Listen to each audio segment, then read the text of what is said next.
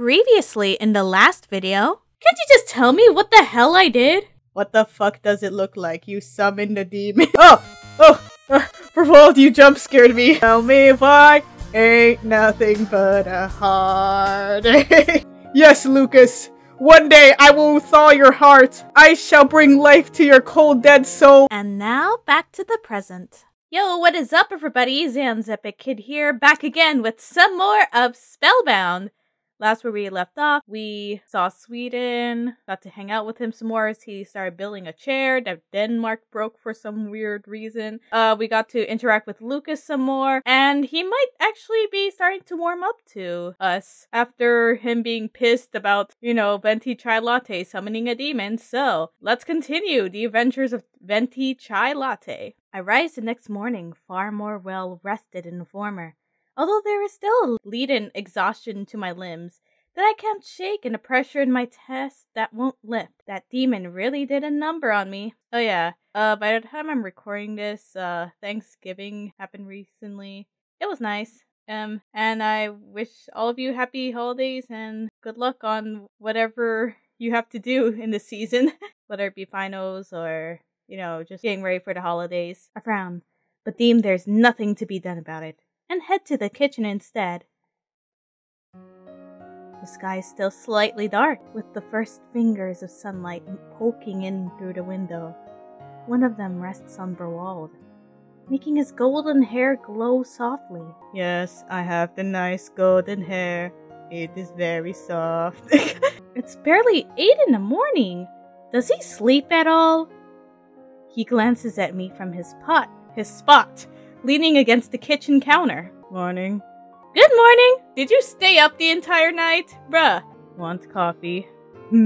If I accept the coffee, he might think that it's a sign that I want to hang out with him only. But if I rejected coffee, then I'm gonna trigger the worst ending in the game. I'm kidding. Is that how these visual novels work? I love coffee. Berwald doesn't ask me how I take my coffee, instead quickly turning to the coffee machine and turning it on.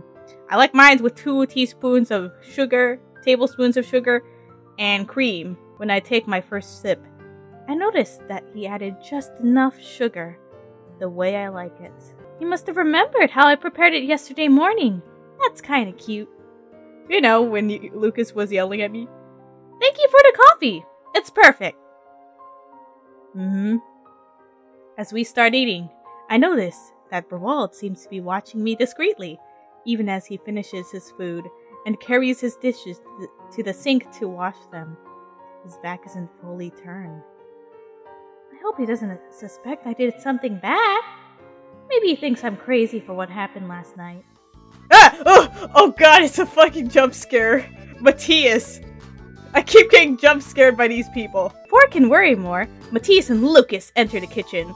Mathias bounds in first, grinning at me with a smile brighter than the sun that's yet to fully rise. Good morning, Venti Chailatte. Good morning, when Lukas follows. He only gives me a curt nod, but takes a seat next to me anyways. I try not to notice how he shifts his chair away. Just my hair. Well, at least he's not glaring at me. We were making so much progress last night. Yeah, I'm in for the long, slow burn with him. Platonically, I mean. Next to walk in are Emil and Tino.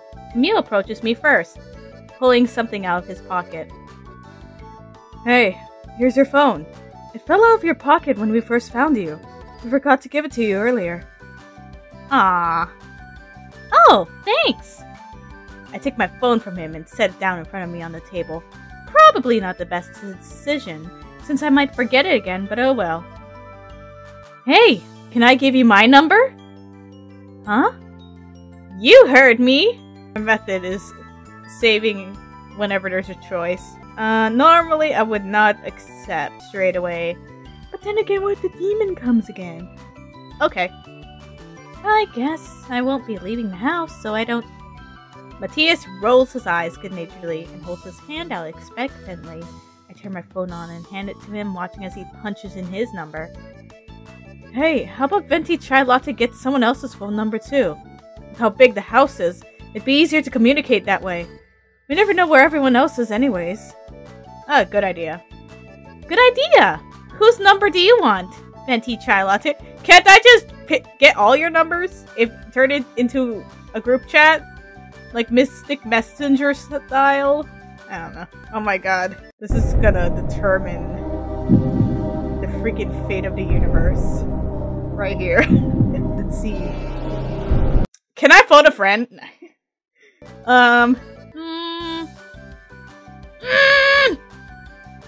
Tino. Since I'm technically going for these two first. It takes Tino a couple of tries to get his phone number right, but once he does, he returns my phone with a grin. Here you go! Thank you. You can call me anytime. I keep my ringtone on all the time, so I'll always get to you. Okay. I imagine Finland's Tino's ringtone would be something that's either like a super sweet and fluffy Christmas theme song, or like just straight up death metal. Because that's just the vibes he has. Hey, we should all give Venti Chailatte our phone numbers. It'll be easier to chat that way. Alright. I sense a group chat coming. I have a feeling this won't end well. I know, and I watched Unfriended. Despite Emil's concerns, soon I get everyone's phone number. Well, if something bad happens, now I know I'll be able to tell them. Tino stands up and goes to the cupboards, opening one of the doors and looking through the mugs. Hey, has anyone seen my coffee mug?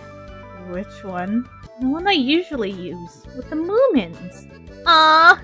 Okay. Actually, I haven't really watched the Moomins that much, but I only see like these compilations of out-of-context clips, and some of them are so hilarious and out there. Moomin Papa is a highly educated gentleman. But I am a witch with 3 diplomas.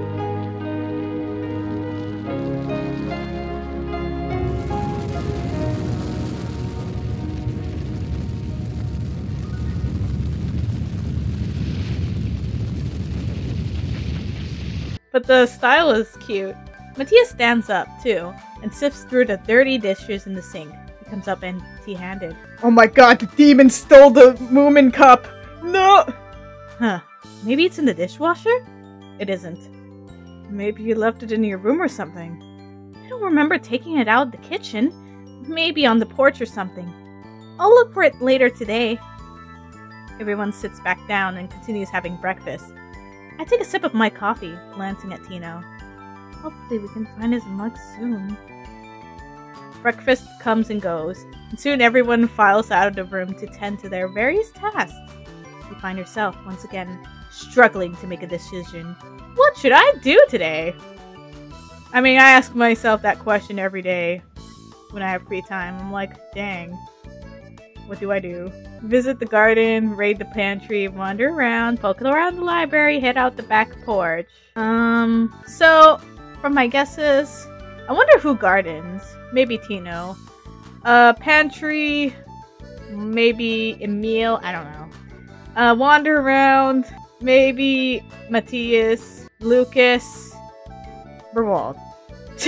That's my first guess. Anyways, maybe Berwald is actually here. I want to immerse myself in nature. So I want to visit the garden. I haven't gone outside since getting here. I should go check out the garden. When I step outside, taking a deep breath of the fresh air, I find Lukas tending to the flowers. Okay, I was wrong. Pale hands caked with dirt. He pulls up weeds and dead stalks from the flower beds.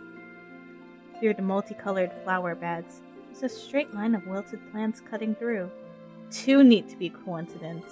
Looks like something walked through it and caused the plants to wither in its wake. Maybe it's from some weird slugs or something? Do you know what happened here? Lukas glances at me, not particularly surprised or angry at my presence, and shakes his head. I look at the patch of flowers he's tending to. They seem to be hyacinths, tall stalks of purple flowers. Despite the dusting of snow blanketing the garden, the flowers are bright and untouched. He must have covered them during the snowfall. Are all these plants yours? Yes. I grew them all myself. They're beautiful! Or, Just silence. You're beautiful. Thank you.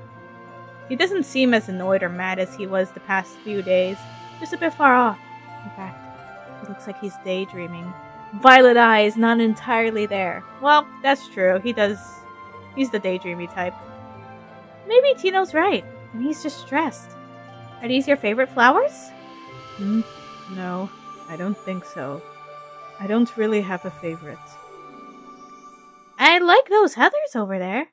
Really? I think they're quite nice too. I bend down to look at one of the dead plants and pull one up from the ground. The brown, shriveled leaves disintegrate in my fingers. Yikes, that can't be good. Lukas notices the way the leaves crumble with my touch too, and furrows my brow. I'm cursed! I'm gonna make every plant die! Ugh! I better figure out what's doing this to them soon. You need any help? He doesn't say yes, but he doesn't say no either. Just shrugging, so I beeline to another flower bed and get to work pulling out the dead plants. They continue to fall apart when I touch them, but I do my best to ignore that. I brush my hands on my jeans every now and then to get rid of the plant remains and bits of soil, and soon all the dead plants in the flower bed are pulled up and move on to the next one. It's a bit awkward, working in complete silence, but Lukas doesn't seem to want to start a conversation anyways. True. I toss all the dead plant matter into a small pile, which only grows in size with every flower bed I work on. What could have done this? I don't know, the thing you summoned? Red eyes flash. Shit! Are you alright? I turn to look at him. He's frowning slightly, head tilted in a way that makes his hair fall into his eyes. I take a deep breath. Must have winced or something. I'm fine, it's nothing. He definitely doesn't look like he believes me, but he doesn't push me. Trying to keep my hands from shaking, I grab the next withered stalk. Why don't we take a break? Okay, nice music comes once more. It's like, oh no, ominous red eyes. Welp, time to keep gardening. Nothing is wrong, or could ever go wrong. Oh, okay. We dust our hands clean the best we can, and Lukas walks towards one of the trees lining the garden. Oh, I never knew he grew fruit trees too.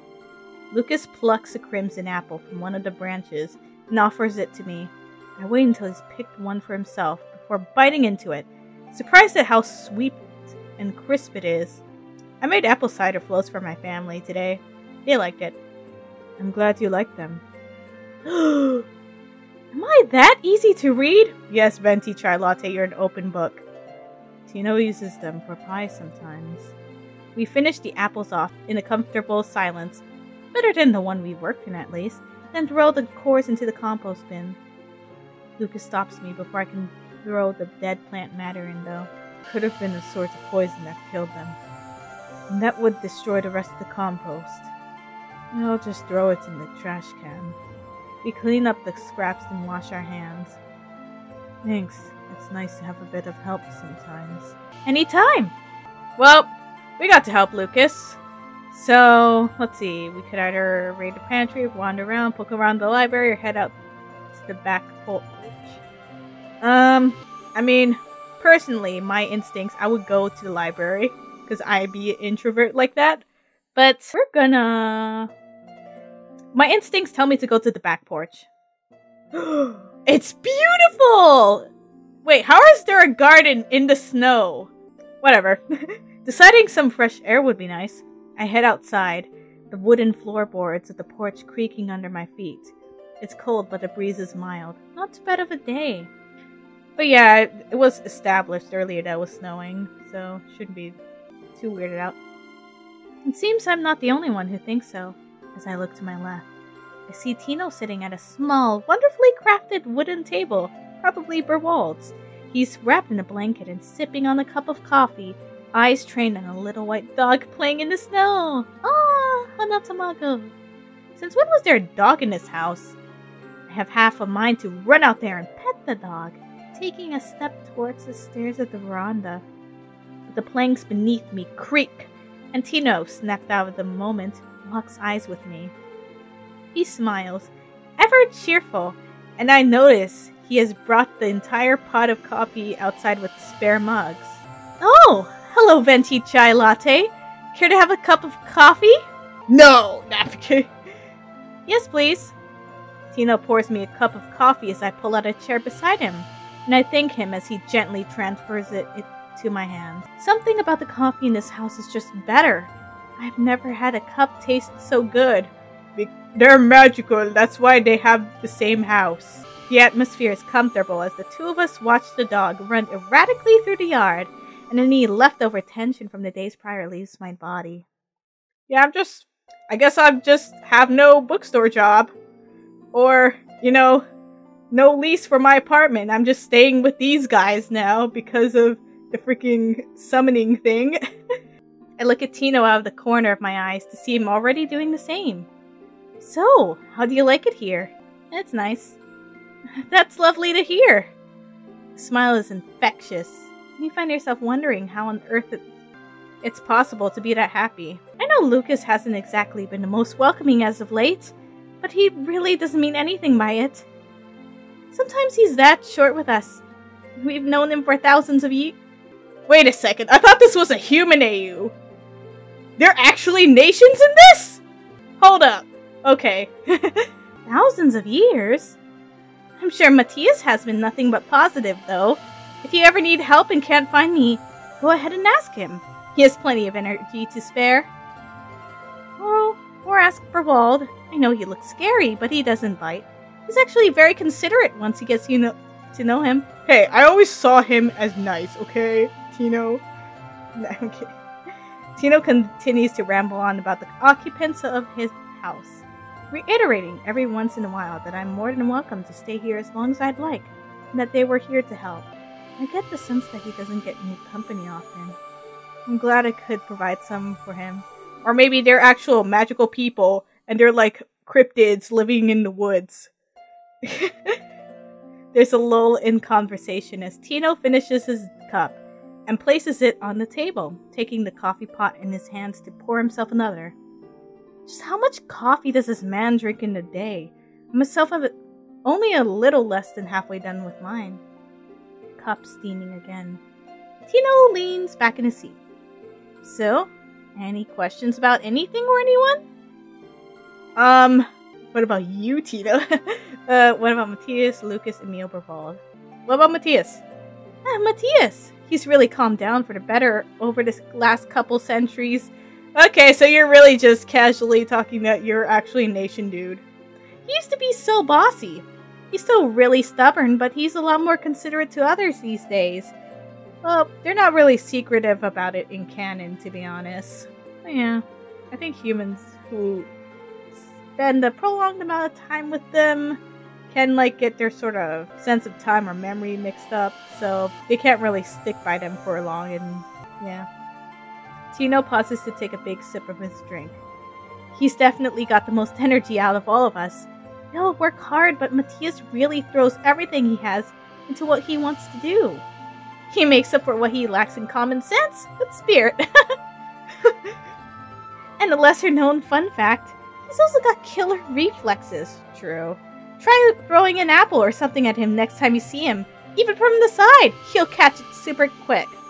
Yeah, he managed to catch, Belarus's hanger during the Halloween event. Tino continues to chat about Mathias, throwing in a story or two at Mathias's expense, and I listen with a smile. By the time he's done, I finally finished my cup, and Tino offers to take it inside for me. No, I should be heading in anyways. I'll bring it myself. Thank you for the chat, Tino. Of course. I'll be staying out here a little longer, so if you need me, you know where to find me. Waving goodbye to him, I head inside. Oh, I got 3 more things to do. Just wandering around. I decide to wander around for a bit, loitering aimlessly inside before stepping out onto the porch to gaze upon the horizon. A bluebird. Okay, I'm like, that does not sound like a bluebird. But I see heavy machinery. A bluebird flits amongst the flower beds below, and I watch it play, taking in the sounds around me. Birds chirping, the rustling of the breeze in the grass, and heavy machinery. Heavy machinery? I look around. Nothing nearby seems to explain the noise, and I find myself playing a game of hot and cold as I spin around, trying to find which direction it's coming from. Oh my god, Mathias did it. He built a fucking IKEA robot. Nah, I'm kidding. I walk in circles for the first few minutes, but gradually the sound gets louder and louder until I stumble across a little shed with a massive sawmill outside it. I barely notice the imposing figure of Berwald because of the sheer size of the thing, which he maneuvers with admirable ease. He doesn't seem to notice me as I lean against the wooden pillar and observe as he strips a spruce tree of its branches, presumably to refine the tree into planks. Despite the weight of the tree's parts, he lifts them effortlessly. He frowns as one of them near disintegrates in his hands, leaving a burnt black Oh. Uh-oh, that can't be good. That's also happening with the plants. Although I don't know much about woodworking, that doesn't seem natural at all. Especially since the tree looks like it's been felled fresh. So it seems that whatever curse has happened is affecting the plant life. I wonder if it's gonna end up, I don't know, affecting the people too? That's not gonna be good. Berwald is almost through a whole tree by the time he acknowledges my presence, turning halfway and making direct eye contact. I immediately look away, flustered at having been caught. But there is no animosity behind his eyes, and I know he didn't mind the audience. You can sit on that log over there if you'd like. Sit down. Thanks! I accept his offer and plop down on the log. Berwald quietly returns to his work. A question materializes in my mind, and as I open my mouth to ask, he turns on the sawmill to finish the last of the spruce tea. I deadpan as the air fills with the violent sounds of power tools, but wait patiently until he's done. A full 10 minutes pass before he powers his machine down, and you shoot your yeah, I feel like some parts weren't proofread thoroughly, but, you know. So, you work here? This is your thing? Berwald seems mildly surprised that you're actually talking to him, but he seems more happy to answer your questions as he nods. I take furniture commissions. It's a side job. What do you do for the most part, then? Being a nation. Yeah, it's complicated. Yep, that's all he's gonna tell me? I knew it. They're cryptids! I don't really understand what that means. But I'm not one to pry, so I keep my mouth shut. There are other things I can talk to him about anyways. It must be hard work at times. I like it though. Sometimes Mathias joins. Mathias helps you? How? Or tell me more. Mathias helps you? How? Berwald exhales loudly through his nose, and I quirk an eyebrow. One of the first displays of emotion from the man. You know, Mathias just has that effect on people. Sometimes he helps. He has too much fun with his axe. His axe? Yes. Had it since the 8th century. Pain in my ass. Sweden's just pain in my ass. Sorry, I'm screenshotting that line. Since the 8th century? This family's house did seem old, so strange artifacts were given, but 1300 years old? Oh my god, Venti Chailatte's not connecting the dots! I watch him work for a little longer, before I become restless to explore more of the house. I fidget with my hands for a little while, before I finally get up, brushing off my pants and waving goodbye to my new friend. I'll leave you to it then. Have fun! Berwald simply hums in response, obviously not one of many words, as I gaze upon the path, debating on which direction to walk next. We didn't get to see Emil or Mathias. Oh well. I mean, yeah.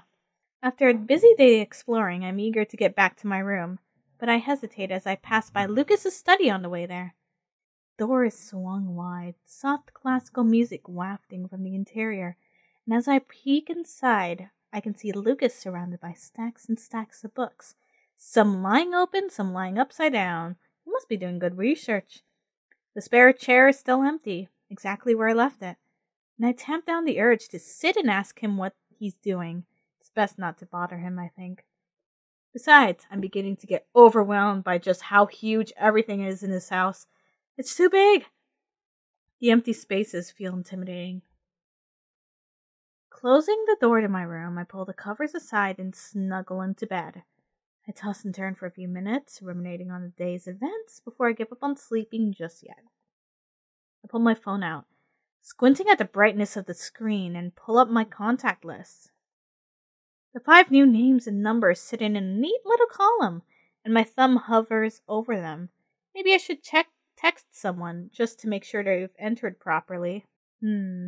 Text Emil, Berwald, Lukas, Tino, Mathias. I haven't fully decided who to lock on to for a route. I'm trying to rack more points for Tino or Mathias first. So, yeah, text Mathias. I haven't seen him all day. Mathias answers almost instantly, and I'm a little taken aback by the amount of punctuation marks he uses. Hey, did you need something? Lay it on me. Text me whenever you need to. Lips quirking to a smile, I hastily type out a response. Hi, I was just trying to see if this phone works after so long outside, and it does. I'm glad. Oh, awesome. If you need anything else, feel free to text me. Will do. Good night, Mathias. Happy face. Good night, Venti Chailatte. I'll see you tomorrow. Very happy face. With that out of the way, I click my phone off and shove it under my pillowcase, ready for a good night's sleep. Okay. So yeah, that was another day in the lives with the Nordics. So we got to learn a lot more about the rest of the guys, and we're probably starting to sort of be branching out in the routes. And yeah, it seems that these mysterious dudes, they actually are nation kind. I thought this was just a human alternate universe, but yeah, it seems there are actually nations here that happen to be living under the same roof for whatever reason. And now there's this weird curse thingy that's killing all the plants. And hopefully we'll get to the bottom of it. So yeah, thanks for watching, guys. And if you enjoyed the video, like, comment, subscribe. And I'll see you guys in the next part. Bye!